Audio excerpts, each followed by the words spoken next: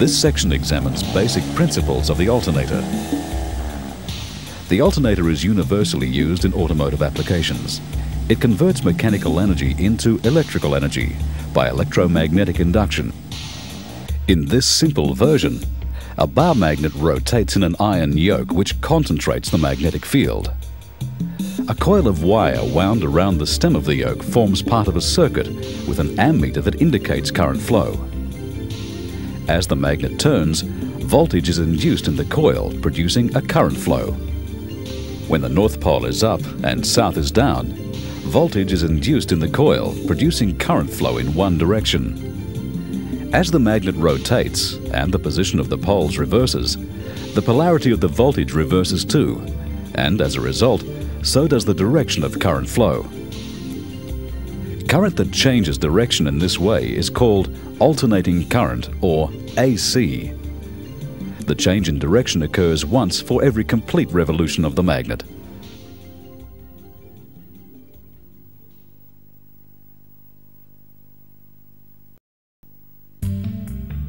An alternating current waveform can be shown graphically. This is the waveform of one cycle, that is, one complete revolution of the magnet. It plots changes in EMF against the rotation of the magnet. The value of the induced EMF depends on the strength of the magnetic field. Increasing the strength of the magnetic field increases the value of the induced EMF. It also depends on the speed at which the magnet rotates and on the number of turns of wire on the stationary coil. This simple model has only one stationary coil. This is called single phase. In a real automobile alternator, 3 separate coils of wire or phase windings are common. The windings are arranged so that when the magnet is rotated, it generates a 3-phase output. The phases are equally spaced in time, and this results in a phase shift of 120 degrees.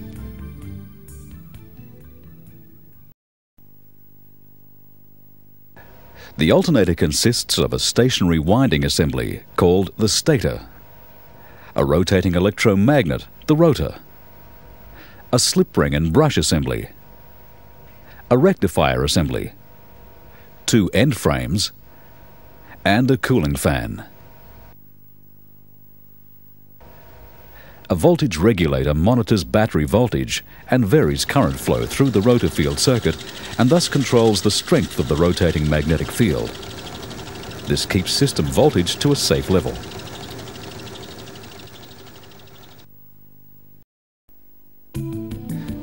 This section examines the rotor. It consists of a coil of wire wound on an iron core and pressed on a steel shaft. An iron segment is fastened on each side of the coil assembly so that the projections or claws interlace. The ends of the rotor coil are connected to insulated slip rings mounted on the shaft, and spring-loaded brushes maintain contact with the slip rings at all times. When a current is passed through the slip rings and the coil winding, it establishes a north and south pole at the ends of the iron core and the shaft. The projections then take on the same polarity as the end of the shaft on which they are mounted, and this forms pairs of north and south poles around the rotor circumference. The rotor usually has 8 to 12 poles, which are tapered to reduce noise as the rotor rotates.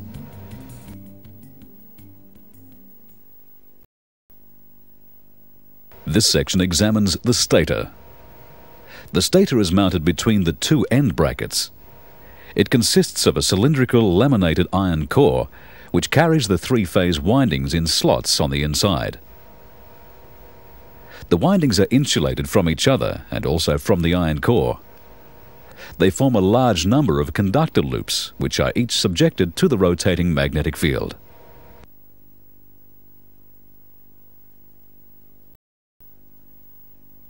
This section examines the 2 end frames. They are normally made from aluminium and form housings to accept the bearings which support the rotor at the drive end and at the slip ring end. Ball bearings are normally used at each end.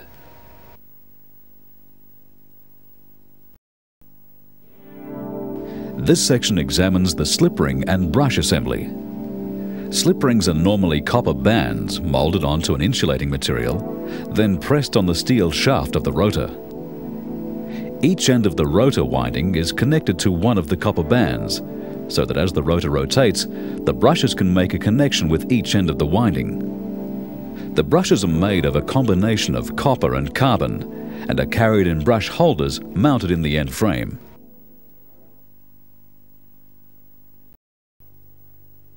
This section examines the rectifier assembly. The diodes for rectification are mounted on heat sinks in packs of 3. One heat sink has 3 positive diodes and the other has 3 negative diodes. The positive diode heatsink is insulated from the frame and is connected through the output terminal to the battery positive or B+ terminal. The negative diode heatsink is connected to the frame, and this allows the return circuit via the battery negative terminal to be completed.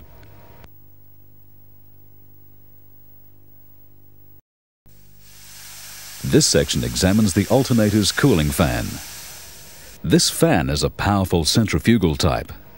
It is mounted on the rotor shaft and may be an integral part of the drive pulley or part of the rotor. It is essential to maintain a cooling stream of air over the diodes and stator.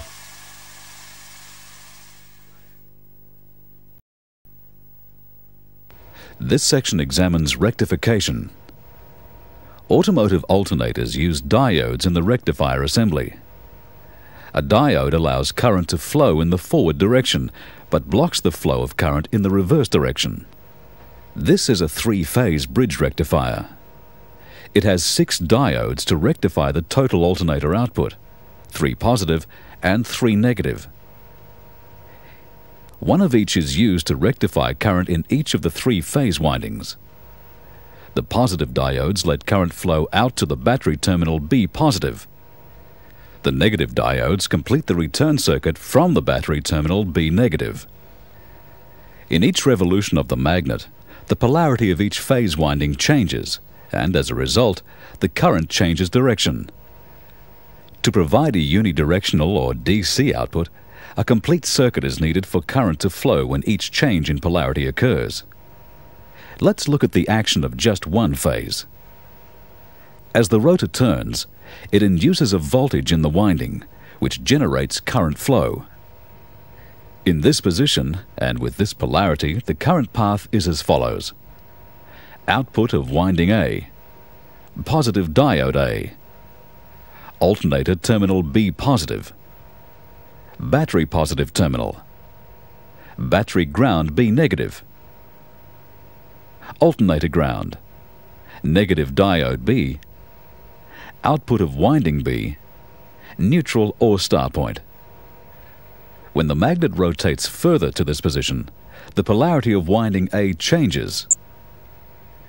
The current path then is winding A at star point, winding C, positive diode C, alternator terminal B+, battery positive terminal, battery ground, alternator ground, negative diode A, and output of winding A. As the rotor moves through its various positions, individual phase currents change in magnitude and polarity, but the output current to the battery and the electrical circuits remains unidirectional.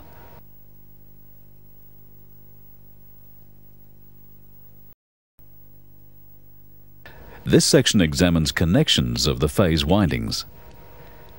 2 methods of connection can be used for the stator or phase windings: star or Y connection and delta connection.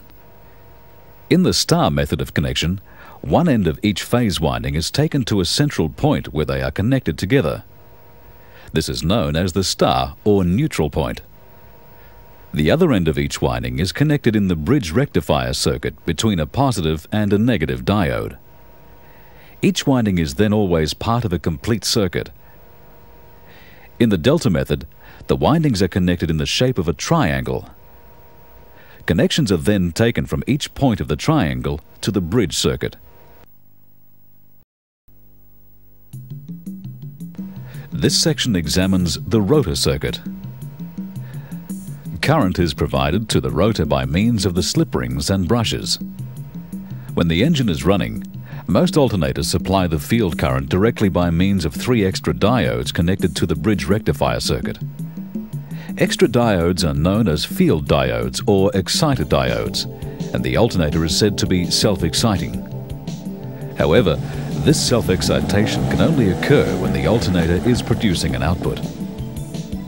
When the ignition switch is closed, current can flow from the battery positive terminal through the ignition switch and charge indicator lamp to the L terminal of the alternator. The circuit is completed through the slip rings and rotor field winding, and through the voltage regulator to ground on the vehicle frame. The small amount of current flowing in the circuit illuminates the indicator lamp and provides the initial excitation of the field winding. This magnetizes the rotor pole shoes and produces a weak magnetic field. When the rotor is driven by the engine crankshaft, the rotating magnetic field induces a voltage in the phase windings, which is applied to the B-positive alternator output terminal. However, this voltage is also impressed on the excited diodes, and current can now flow directly to the field circuit, restricted only by the resistance of the field winding. This strengthens the magnetic field, and the output voltage rises quickly. The voltage regulator now takes over to control the field circuit current and maintain a preset regulated output voltage at the B-positive terminal of approximately 14 volts. As the voltage on each side of the charge indicator lamp is now equal, there can be no current flow through the lamp and the lamp is extinguished. The alternator is now said to be charging, and since the output voltage at the B-positive alternator terminal is greater than that of the battery, the current flows to the battery to begin the recharging process.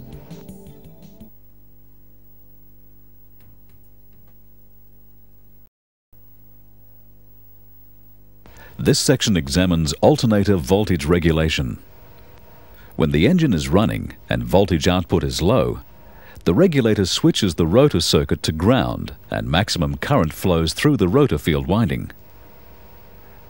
The high-intensity magnetic field created raises the value of the induced voltage in the stator windings and alternator output rises.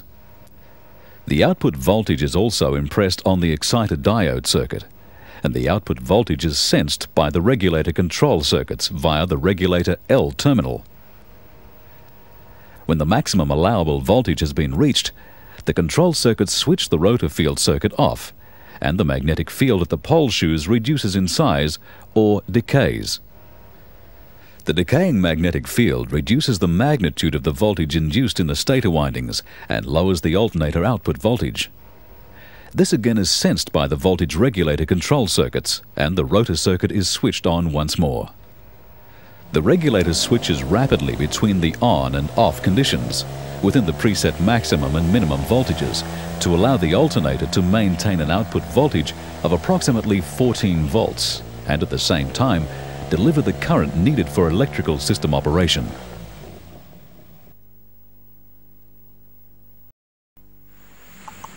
As lights and other accessories are turned on and the load on the system increases, the current output to the circuits must be increased and the output voltage must be maintained.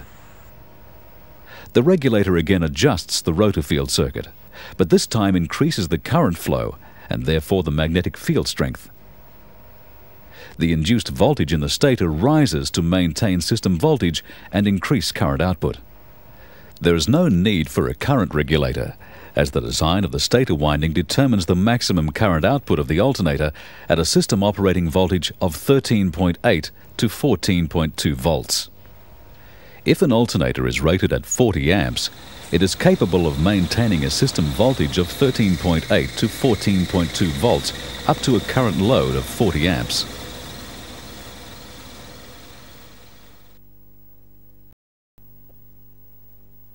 This section examines principles of starting.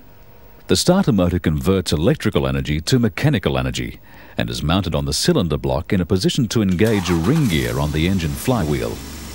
Starting is usually accomplished by the operator activating a starter switch as part of ignition key operation.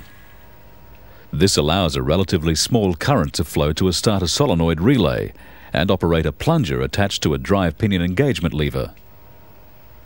Plunger movement engages the drive pinion with the ring gear and closes a set of heavy-duty contacts, allowing a large current to flow from the battery to the starter motor, rotating the armature and drive pinion and causing the crankshaft to spin. When the engine starts and is able to run on its own, the operator usually releases the key, and this withdraws the pinion from the ring gear and brings the armature to a halt.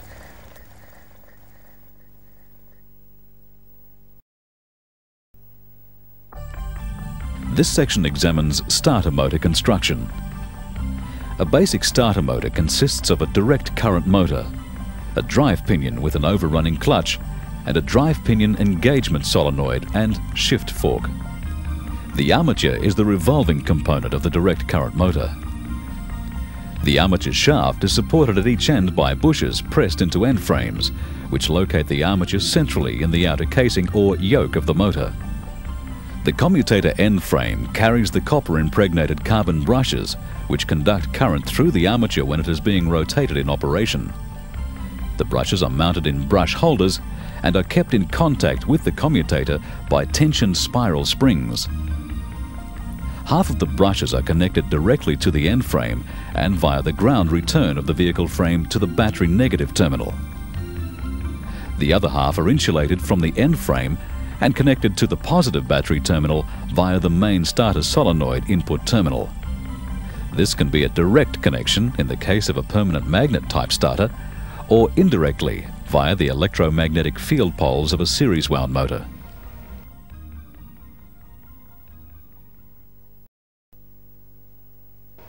The electromagnets are formed by current flow through heavy strip copper windings, wound around iron pole shoes which are fastened to the yoke.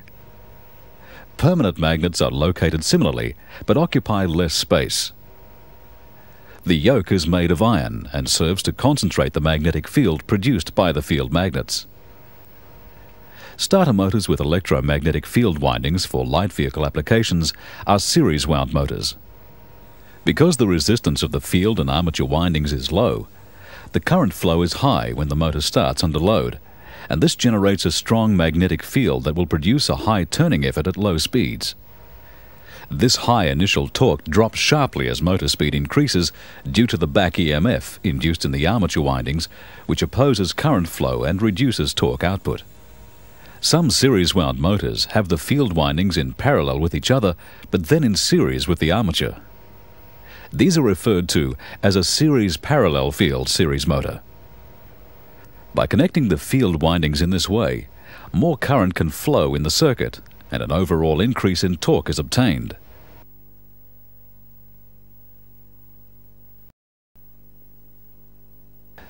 Engagement is provided by operation of the ignition switch in the start position, which activates a starter-mounted solenoid whose plunger is engaged with the hooked end of a pinion shift lever and operating fork.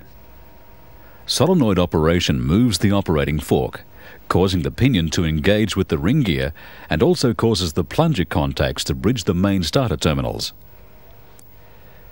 The fork locates in a guide ring on a pinion driver, which is coupled to the pinion via a roller-type overrunning clutch designed to transmit drive in one direction only.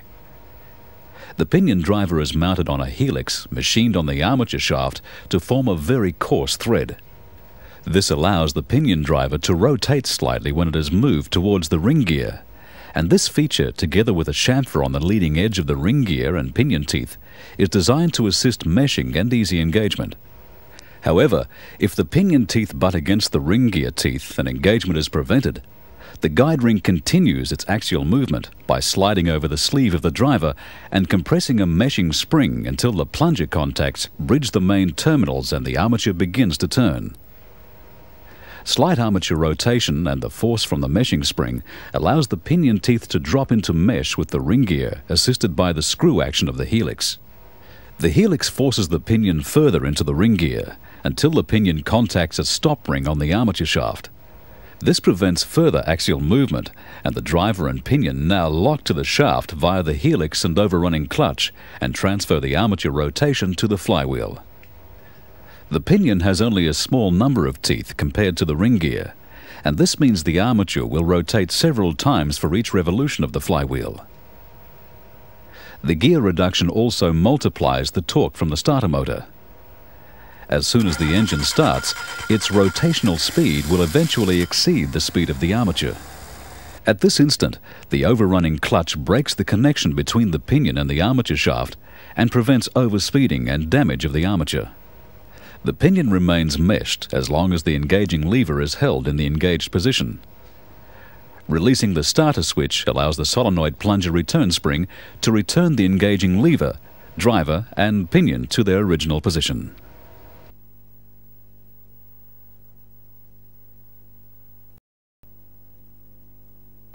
This section examines commutation in the starter motor. When current flows in a conductor, an electromagnetic field is generated around it. If the conductor is placed so that it cuts across a stationary magnetic field, the conductor will be forced out of the stationary field. This happens because the lines of force of the stationary field are distorted by the electromagnetic field around the conductor and try to return to a straight line condition. Reversing the direction of current flow in the conductor will cause the conductor to move in the opposite direction. This is known as the motor effect and is greatest when the current-carrying conductor and the stationary magnetic field are at right angles to each other. A conductor loop, which can freely rotate within the magnetic field, is the most efficient design. In this position, when current flows through the loop, the stationary magnetic field is distorted and the lines of force try to straighten.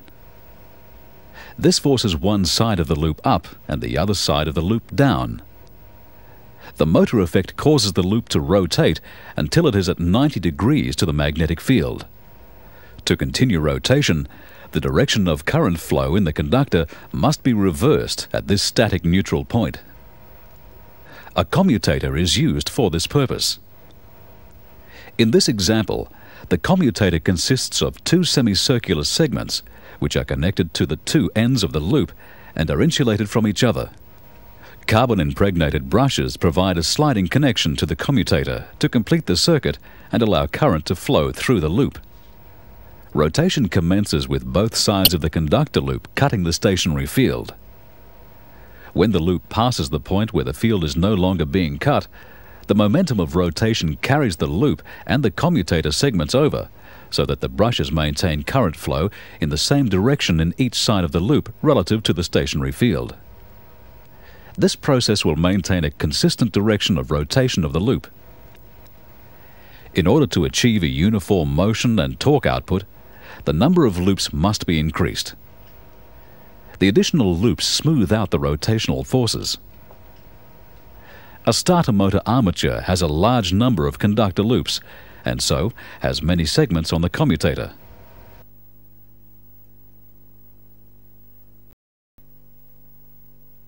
This section examines starter motor switching. The starter motor is usually brought into operation by activating a starter switch as part of ignition key operation. This remote control operates a starter-mounted solenoid which has two functions. It acts as a solenoid to engage the pinion with the flywheel ring gear, and it acts as a relay to bridge the main starting terminals. In the control circuit, the ignition lock start switch has a positive connection from the battery and a connection to two windings in the starter solenoid. One of these is a pull-in winding, which has a low resistance value, and the other is a hold-in winding, which has a high resistance. The pull-in winding is connected to the main starter terminal leading to the field and armature windings, and its circuit will be completed through the armature to ground on the starter casing and by frame return to the negative battery terminal. The hold-in winding is connected to ground on the starter casing.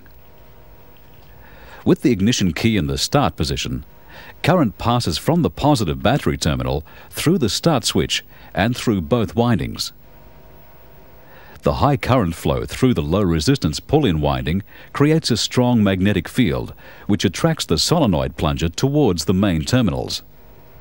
Plunger movement also operates the shift fork lever, engaging the pinion with the ring gear. The plunger contacts a switching pin, which transfers the motion through a contact spring to a moving contact, which then bridges the main terminals. This allows a large current to flow from the battery through the starter motor windings, causing armature and pinion rotation and rotation of the engine crankshaft. Bridging the contacts also short-circuits the pull-in winding, and the plunger is held in position by the action of the hold-in winding only. The pull-in winding is short-circuited because battery voltage is now being applied to both sides of the winding, and this stops current flow through it. During engine cranking, the action of the helix on the rotating armature shaft causes the pinion to be forced as deeply as possible into the flywheel ring gear, and this holds the pinion in mesh. The hold-in winding is only used to ensure that the moving contact continues to bridge the main starter terminals. When the engine initially fires, the ring gear tries to drive the pinion and the force acting through the helix is relieved. When the starter switch is released, this opens the circuit between the battery and the hold-in winding, and current flow through the winding ceases. The return springs in the solenoid return the plunger, the moving contact, and the pinion to the rest position.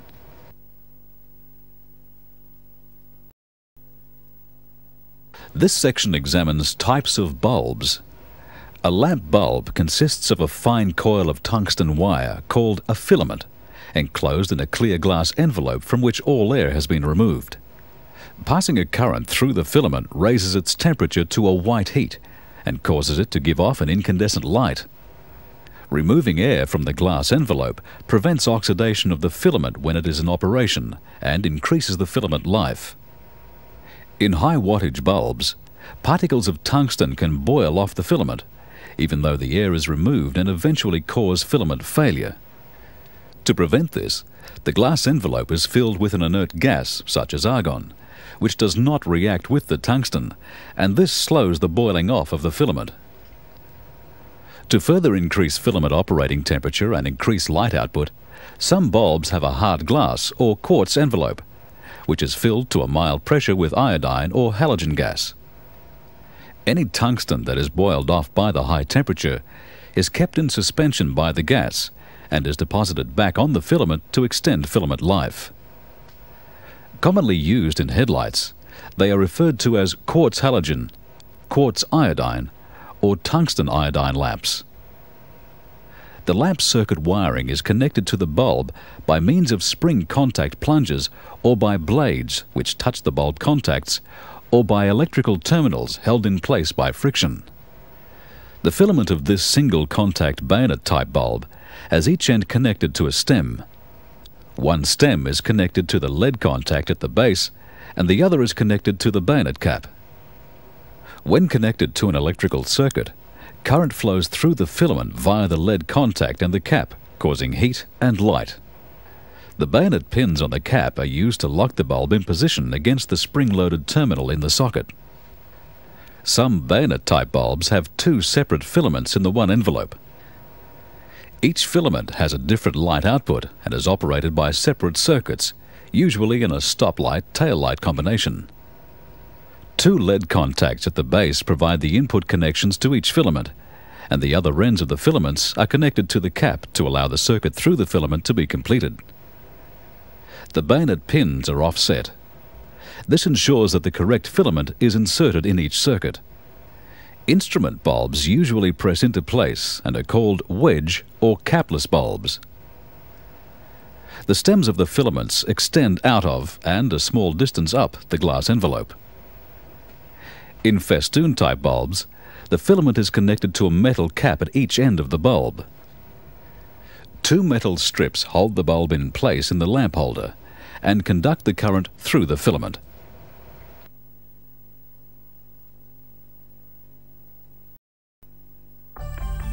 In headlights, two filaments are necessary to provide for a main and a dip beam function. These must be positioned correctly in relation to the highly polished reflector. This is called focusing and is carried out during manufacture. The main or high beam filament is positioned at the focal point of the reflector to project the maximum amount of light forward and parallel to the reflector axis. This light is then shaped by the lens, which is made up of many small glass prisms fused together. These prisms bend the light horizontally and vertically to achieve the desired pattern for road illumination. The dip or low beam is placed above and slightly to one side of the main filament. Mounting the dip filament in this position produces a beam of light that is projected downwards and towards the curbside. With this arrangement, the main filament produces the best possible light output, while the dip filament gives a downward and dispersed beam, which should not dazzle oncoming drivers. A semi-sealed beam headlight uses a replaceable bulb with a pre-focus collar. The collar locates the bulb in the headlight and also controls the correct positioning of the filaments. A sealed beam headlight has a highly polished aluminized glass reflector, which is then fused to the optically designed lens. This forms a completely sealed unit which has the filaments accurately positioned in relation to the reflector. When a filament fails in a sealed beam light, the whole unit must be replaced. Some headlight bulbs have a partial shield below the dip filament. This shield stops light from the filament striking the lower part of the reflector. The shield provides the primary shape of the dip beam. The final shaping of the beam is carried out by small cylindrical shaped prisms in the headlight lens. This provides a dipped beam that is asymmetrical.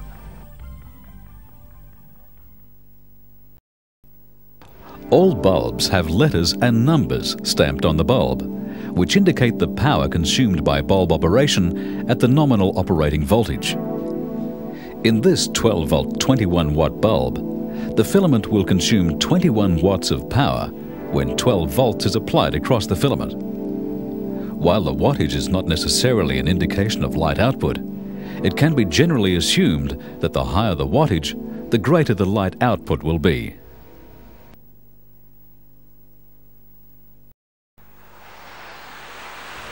This section examines parking and tail light circuits. For motor vehicles and trailers, two red tail lamps operate when the headlight switch is in the park position and the headlight position. The two lights are located close to the widest points of the vehicle, so that the vehicle width can be seen by other road users. The bulbs are connected in parallel to each other so that the failure of one filament will not cause total circuit failure. A number plate illumination lamp is usually connected in parallel to the tail lights and operates whenever the tail lights are on. The tail lights are usually incorporated in a cluster assembly at the rear of the vehicle. Government regulations control the height of the lamps and their brightness. The park lights, sometimes called clearance lamps, are located at the front of the vehicle and are used at night time when the vehicle is parked on the side of the road. They use low wattage bulbs and may have a lens or diffuser that makes the emitted light widespread.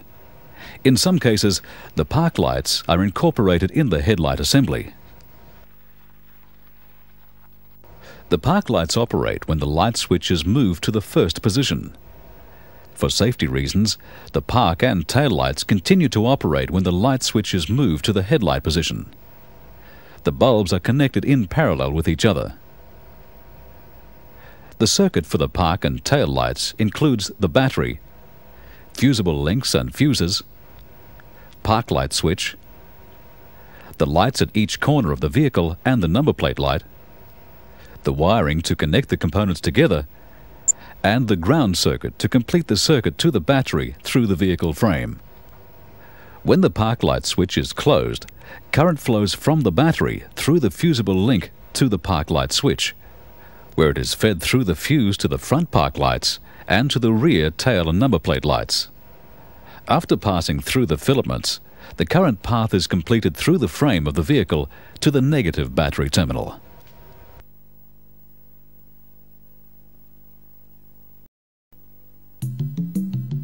This section examines headlight circuits. Bright, well-adjusted headlights are necessary for safe vehicle operation at night. The main beam provides a bright light suitable for driving on open country roads. The dip beam only is used in built-up areas. In country areas, the dip beam is used whenever oncoming traffic could be dazzled by the main beam. The headlight circuit consists of the battery, fusible link and fuses, headlight switch, headlight relays, dipper switch, headlights, high beam indicator light, wiring of a suitable size to carry the electric current through the circuit, and the ground circuit. When the headlights are switched on, current is applied from the battery through the fusible link and fuse across the closed switch contacts to the dipper switch. In the dip beam position, electrical current can flow from the dipper switch contacts through the low beam relay winding to ground. This creates a magnetic field that closes a set of contacts. Closing the contacts allows electrical current to flow from the battery through the fusible link to the relay contact. From the closed relay contacts, the current flows to the light filaments and then to ground. The park and tail lights are also in operation when the headlights are switched on.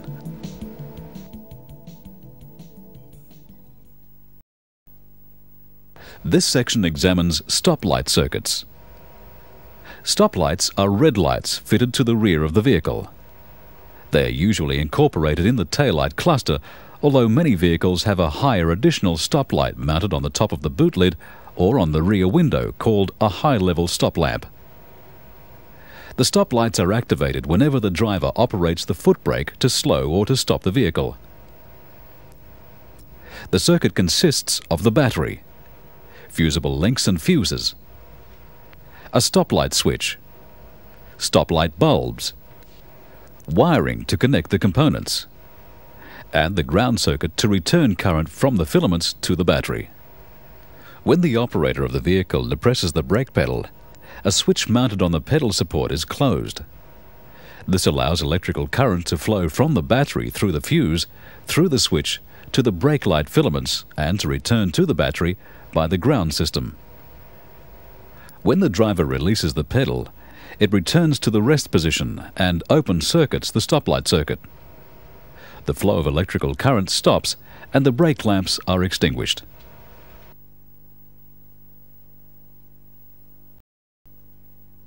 This section examines the reversing light circuit.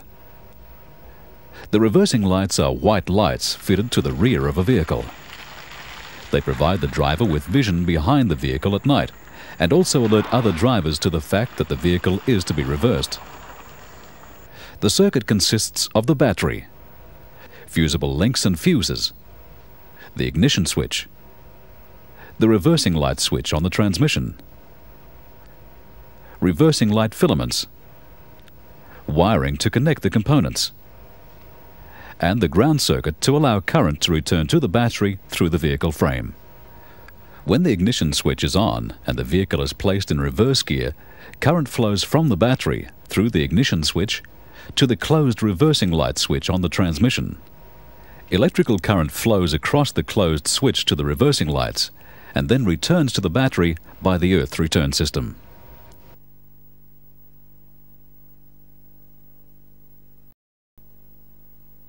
This section examines the indicator or turn signal circuit. Indicators are amber lights located on the extreme corners of the vehicle.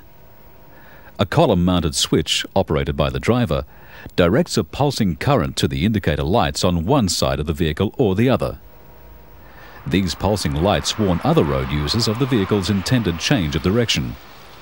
Once activated, they continue until the switch is cancelled, either by the operator or by a cancelling mechanism in the switch. The cancelling mechanism operates after a turn has been completed and the steering wheel is returned to the straight ahead position. The circuit consists of the battery, fusible links and fuses, the ignition switch, the flasher unit, a 3-position switch used as the direction indicator switch, the lights at the front and rear of the vehicle, pilot lights mounted in the instrument cluster to indicate to the driver which way the switch has been operated, wiring to connect all of the components, and the ground circuit to return the electrical current to the battery. If the indicator switch is turned to indicate a right-hand turn, current from the battery flows through the fusible link to the ignition switch, where it is directed through a fuse to the flasher unit. The flasher unit uses a timing circuit to pulse the current flowing out of the flasher unit 60 to 120 times per minute. This pulsing current is directed through the indicator switch to the right-hand indicator lights at the front and rear of the vehicle, causing the lamps to flash on and off. A pilot light on the instrument cluster also pulsates. The operation of the flasher unit also produces a clicking sound to warn the driver that the indicators are in operation. When the indicator switch is returned to the off or central position, no current flows through the flasher unit, so the timer circuit is switched off. When the indicator switch is turned in the opposite direction, it directs the pulsing current to the left-hand lights at the front and rear of the vehicle, as well as the left-hand pilot light on the instrument cluster. Most modern vehicles now are equipped with hazard warning lights. This circuit is similar to the indicator lights, except that it simultaneously causes a pulsing in all exterior indicator lights and both pilot lights on the instrument panel. These can warn other road users that a hazardous condition exists, or that the vehicle is standing or parked in a dangerous position on the side of the road.